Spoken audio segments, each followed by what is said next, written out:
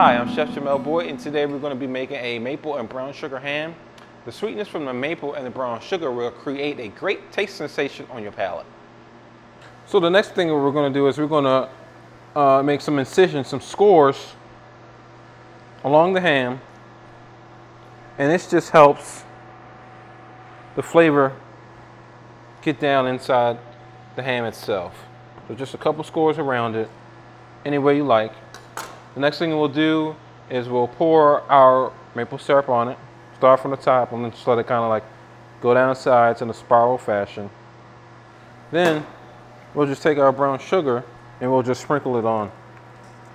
Kind of went everywhere. Don't be afraid to like kind of paste it on there.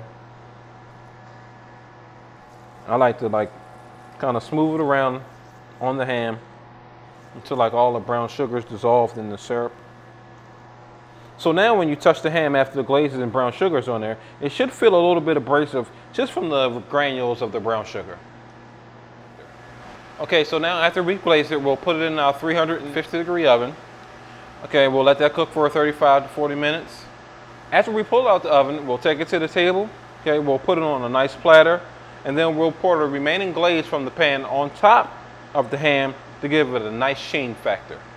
Hi, I'm Chef Jamel Boyd, and that's how you prepare a maple and brown sugar ham.